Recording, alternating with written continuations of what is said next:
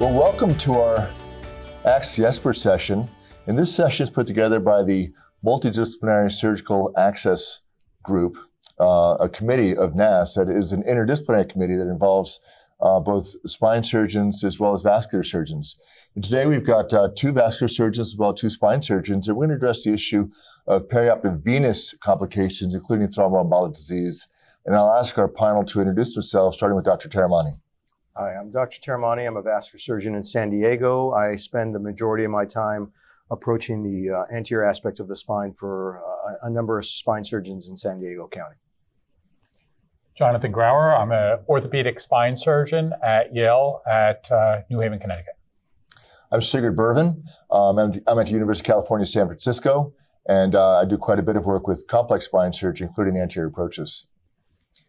I'm Brian Kuhn. I'm a vascular surgeon from Cincinnati, Ohio, whose practice is dedicated to approaching the lumbar spine for my neuro and orthopedic spine surgeons.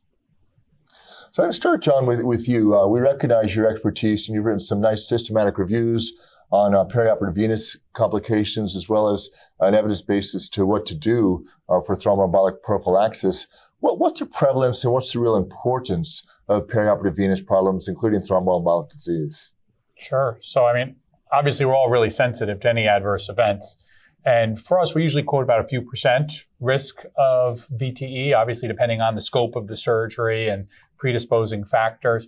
But it can significantly change the course, both for the surgical team in terms of the concerns of anticoagulating somebody in a perioperative period, and certainly for the patient in terms of short-term and potentially longer-term stasis-related changes.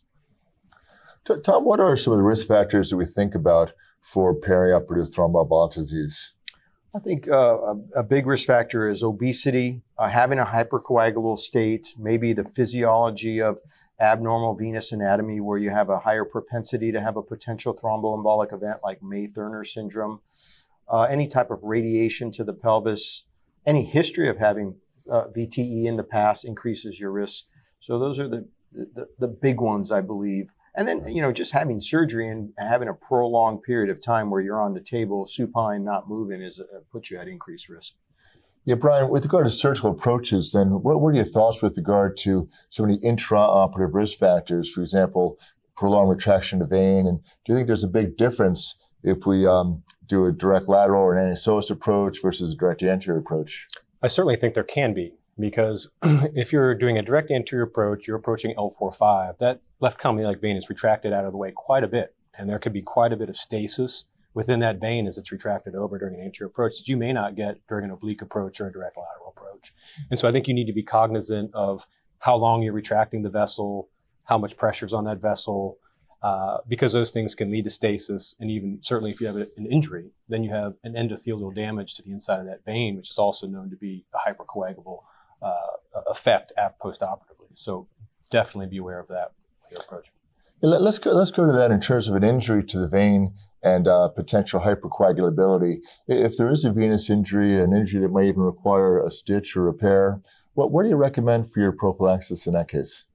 So typically what we'll do is we certainly will do a mechanical prophylaxis postoperatively in those patients. And depending on what the injury is, depending on how was the vein narrowed, was the vein not narrowed in that repair, that's a very important thing to know. And so if you can evaluate that at the time of surgery, looking at the vein, if there's any question during that repair, it's very easy to do an intraoperative venogram of that left common iliac vein to see, has that vein been narrowed? Is there a luminal compromise to that vein? Because in that patient who has that luminal compromise is a much higher risk for having a DVT postoperatively. Fortunately, the risk is pretty low. And even those patients, and we've found this in our database for our high users, that even if there is a vascular injury to a left common iliac vein, even though it's rare, we are not seeing associated iliac vein DVTs. And that could be related to the repair, the surgeon, how that repair is being performed. But it's a good piece of information to know. A lot of those DVTs, even though it's rare, are infrapopliteal tibial is what we found, and a very few femoral and popliteal vein DVTs. Do you mind if I just pose some questions just to make a dialogue? Most of the vascular events we have are kind of these very small little tears during the approach, rarely from other phases. Usually a stitch, and I know not everyone does that, but usually a stitch. we don't do anything different. I mean, those ones that you think about as kind of more typical are not hemodynamically compromising to it. And I just want to make sure I'm hearing you right, because for most of them, we don't do anything different. I agree 100%. There's no doubt. Those cases where there's a bad injury, Yeah, absolutely. A lot of That's bleeding. The vein requires reconstruction or severe repair or something like that. Those are the cases I'm talking about, taking those extra steps to make sure that there's not a problem. Most of the times we don't even use stitches. Tom and I talk a lot of times, we're using hemostatic agents, most of the time, 65, 70%, Tom, isn't that what you say? Yeah. If we have a vascular injury, we're using hemostatic agents like your Everest, like your Tacosil. The venous system is a low pressure system. And it's amazing how many times you will have thrombosis of that vein just with pressure and those hemostatic agents. How do you decide when we need to pull out a 5-proline or something even smaller? And how do you decide when a Tacosil or an Everest is adequate? I think it's experience. I think when you first start in this arena of approaching the anterior aspect of the spine and you have a iliac vein bleed, your gut tells you to pull out a proline. And that's just the way you were trained. It's automatic. If you take a proline, you can stop that bleeding. Reality is you can stop 70 to 80% of that bleeding with a hemostatic agent. And I think the beauty of that is often when you put that first stitch, that small little tear turns into a bigger tear and it's a bigger problem. So I think once you get over the hump of being able to calm down, put a hemostatic agent, release a retractor blade, let the pressures go down, the bleeding will stop. So it's just an experience issue. It's a volume issue. And once you get comfortable, I have never regretted not putting a stitch in. So Tom, you and I have talked about mobilizing veins, and certainly one of the things that I do, I know John routinely does, is taking a recurrent iliac lumbar vein to really get a better exposure, especially at L4-5, to not take the risk of that being a source of tether and tearing. But in most of your approaches, you're actually able to leave some of the segmental veins, including the recurrent iliac lumbar. Can you talk to us about how you get to the anterior part, especially at 4-5, without taking the vein? Yes, it's predominantly for 4-5 where the iliolumbar vein or the ascending lumbar vein comes into play.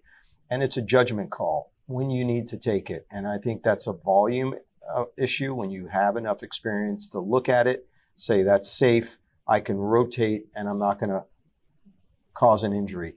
We ligate in our study of 3 high volume access surgeons, we ligate the iliolumbar less than 25% of the time. And our complication rate is well below national average. So I think it is not mandatory to ligate that, and the pure motions to go into play to ligate that vessel can result in significant amount of bleeding. Mm-hmm. So if you don't need the ligate, you're better off not ligating, but you have to be comfortable making that decision. Of course, the flip side though is, are you able to get everything over enough? Correct. Right. I mean, that's the concern is you're wanting to get that last little bit and something's going to happen. And it's much harder to deal with at that point. And I think that's an important part of our database that we're looking at. Like I always document, does my spine surgeon put in a large implant or a small implant? Is there a reason we're putting in a small implant? And if you're not taking the iliolumbar and that results in a compromised exposure, then you're not doing the right job for your spine surgeon. Yeah. And I also agree with that, is it's not only can I rotate that vein out of the way in the current state, but what is that state going to be once that height has been restored? If there's a big narrowing, no disc, that height's going to be restored, but that A-lift, what's that tension going to be on the vessel after that? That's where the experience comes in to seeing this, because you can feel that tension on that vein change once that implant's been inserted. Is there anything we should look at preoperatively in terms of studies to identify when we might be at risk of having an intraoperative venous injury? I think I look at all of mine just like you do, Tom. The preoperative MRI, you can identify where that iliolumbar vein is. It typically comes off the left common iliac vein about the mid portion of the L5 vertebral body. That's kind of your standard anatomy. It can have a lot of variances. Can come off much higher. That can be an ascending lumbar vein that comes off, so that it looks like 2 of them. It can also come off much lower at the L5-S1 disc base. And those are the ones you really don't need to ligate. You're just taking extra time to try to find that vein, in my opinion, wasting time for that patient. But you really need to know, and you can identify whether that's where preoperative planning comes into play. And as a team, as a spine surgeon, as a vascular surgeon, knowing this is the anatomy, I've identified all these factors. This is what my preoperative plan is. And then intraoperatively, does this correlate? And where do I go from there? Do I need to take that vein or not? I think on top of that, I think it's critical as a spine approach surgeon with your spine surgeon to really look at axial and sagittal cuts and look at the bifurcation, number one, of the abdominal aorta, number two, the inferior vena cava, and number three, the internal iliac artery and vein. And we found about 15 to 20% of the time, we're approaching 4 or 5 below the bifurcation of the IVC in the crotch between the iliac vasculature instead of your traditional swing everything from left to right. And I think those cases where we were now below the bifurcation, you would have to take that iliolumbar if you went off lateral. Yeah. So that's an important thing to know what's the best approach to the spine. It's not always cookbook, let's go lateral to the left iliac artery and vein. John, the prevalence of perioperative thromboembolic complications has been reported quite variably, and you've reviewed that literature well. In terms of perioperative imaging, we know that if we routinely get an MR venogram, which was one of the studies we did at UCSF, we will certainly see a much higher prevalence. Are there routine studies that you do, lower extremity non-invasives, venograms, that you'll do in any of your patients after anterior spine surgery? Yeah, I don't think the evidence is there to do anything routine. We really do it based on symptomatic issues. And most of the time, we have a low threshold to doing that. And so the overwhelming majority of them are negative. But whenever there's asymmetric swelling, a lot of times the workup is actually not even for the DVT, but a shortness of breath, a hypoxia, where we're going to get a spiral CT, really more as a safety measure. And as I say, most of those being negative, but we don't do anything as a routine practice. Let's talk about perioperative antifibrinolytics. And preoperatively, we'll just go across the panel here. What do you recommend in terms of perhaps a larger spine surgery? We've got an anticipated blood loss that might exceed 500 cc's. What are your recommendations with regard to antifibrinolytics in the perioperative period? And do you have a specific dosing program for that you recommend? Sir, post-operative prophylaxis for DVTs? Preoperatively, actually using preoperative antifibrinolytics to try and avoid bleeding, intraoperative bleeding. Oh, okay. Yeah. Gotcha. So most of my surgeons use TXA. Yeah. Is what everybody's using in my institution. And honestly, I defer to my spine surgeon whether they want to use it or not. So I'm not the one making that decision. John, what are you using for? We become really liberal with TXA. Mm-hmm. There are a few things that even my colleagues are using it for that I'll back away from, because a lot of times, I mean, unless it's going to be a large staged front back procedure, we're not going to approach the kind of border of giving a transfusion. But I do think that if we can keep that crit even just a few points higher, that the speed of the recovery, the mobilization, everything's going a little bit faster. So that's really why we become as liberal with it. Even some of the folks with history of DVT, it'd be interesting to hear what you guys think. Our institution is using it for a number of people. I'm not. I just don't think the risk benefit is there, and I'm worried about that in that situation. But unless there's a specific contraindication or something that's raising my concern specifically, that I worry I'd look back with regret for using it, we are using it with lower and lower thresholds. Tom, do you have concerns about TXA and thromboembolic disease in the perioperative period? Very few of my spine surgeons are using that agent. And I think they just look over to me and say, don't get into bleeding trouble. And my goal is to reduce the bleeding numbers in the low teens to the low 20s. And if I can do that, I've accomplished my goal anteriorly. Yeah.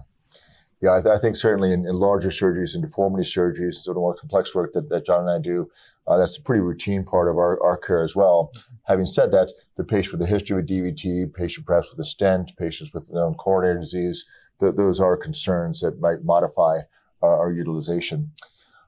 Let's talk a little bit about routine perioperative prophylaxis against DVT, because there's some real variation amongst the panel in terms of your recommendations. Brian, you said you're pretty much recommending mechanical prophylaxis even in patients who might have had a small injury. Is there anything else you Yes. So we use unfractionated heparin as well. Okay. And so from the anterior part, I don't worry about bleeding. If there was any bleeding in the operative field from the anterior approach, I took care of that. there's nothing that's surgically going to be bleeding, then I don't worry about unfractionated heparin causing any further bleeding. So as soon as post-operatively, immediately, I'm happy and okay if they start using it to prevent a DVT, especially in patients that are high risk. Okay. Yeah, and in my practice, I'm routinely using early mobilization. We've got a strict ERAS protocol, routinely using mechanical prophylaxis, but it's only in the high-risk cases where I'm using chemical prophylaxis. In that case, I'm actually tend to use an enoxaparin rather than unfractionated heparin. John, what about your practice? So we do use unfractionated heparin starting post-op day 1 routinely. And really, I mean, early mobilization, compressive boots, but it's kind of in our mind, our safety measure that we know as a marker that while they're in the hospital, mobilization is usually not as much. It's helping carry that bridge. And then we think of it by the time they're leaving the hospital, that's almost a marker of their degree of mobilization. We do not continue it beyond discharge. And John, you've written about the balance of risk and benefit, and of course, epidural hematoma, perioperative venous bleeding. So are there circumstances where the amount of bleeding or perhaps a tumor case or a case with an open cord decompression, are there cases where you might avoid your unfractionated heparin perioperatively? I really don't think so. I really think across the board we'd use unfractionated heparin sub-Q. I think the question is some of those higher risk things will increase from that level in terms of how much anticoagulation we do on the higher risk concern cases. Okay. And Tom, what do you recommend in the perioperative? My spine surgeons rarely use any type of sub-Q heparin. I think the key not only of early ambulation is early get them out of the hospital. You made that point. And when we looked at our data of about 1,700 cases, it's amazing how many 1 or 2 level spine patients, 1 or 2 level anterior fusion cases, even 3 levels, are going home post-op day 1 or 2. And I think that's a big deal. When you're in the hospital, you end up laying on that bed more than when you're at home. Sure. So we've talked today about some of the preoperative considerations with regard to the prevalence of thromboembolic disease. We talked about some intraoperative strategies to perhaps avoid venous injury, avoid prolonged retraction, perhaps some considerations with regard to the approach, anisosas, lateral versus a direct anterior approach. We've talked about some perioperative recommendations with regard to prophylaxis. I'll just go through the line and ask if there's any other comments that any of you would like to make with regard to being an expert on anterior spine surgery and thromboembolic disease. I think number 1 is very important to understand your anatomy and understand what vessels you're going to be retracting or ligating. Number 2, minimize the manipulation of those vessels.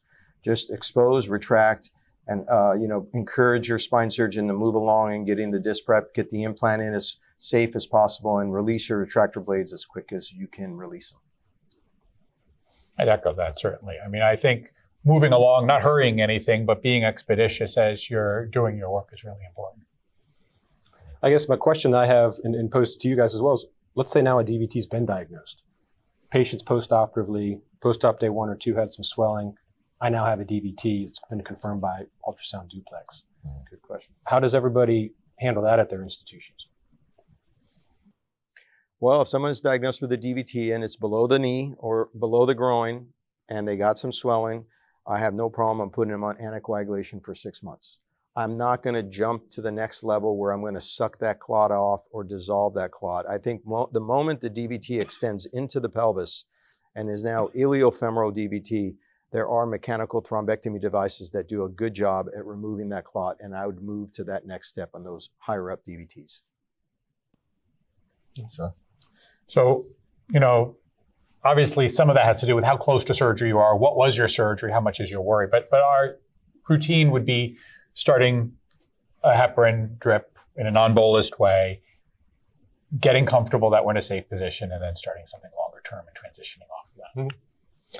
Yes, so similarly, starting heparin immediately. And then the role for thrombectomy has been rare in our institution. We actually have had a couple cases recently where a vascular team, or actually our interventional team, has done thrombectomies.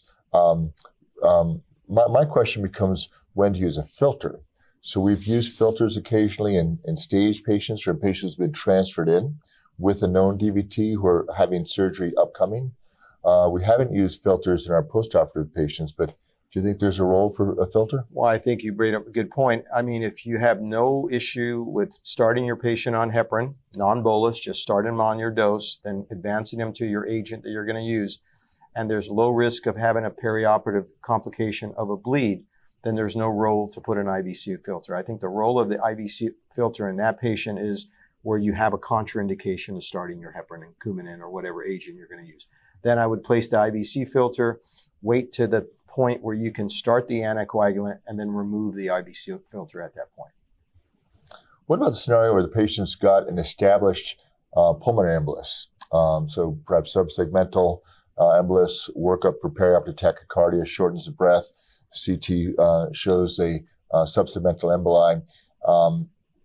In that instance, does that change your recommendations with regard to use of a filter or your other chemical prophylaxis? Well, that's a good question. You have a documented DVT. If you have a documented DVT on the lower extremity or not, it doesn't matter because it could have just all went to the lung space. Then my question would be, can I anticoagulate that patient? If I can anticoagulate that patient, that's the treatment of choice. If I can't anticoagulate that patient, then I would put in an IVC filter, even if I didn't identify a DVT on the lower extremity duplex scan, because odds are it came from the legs.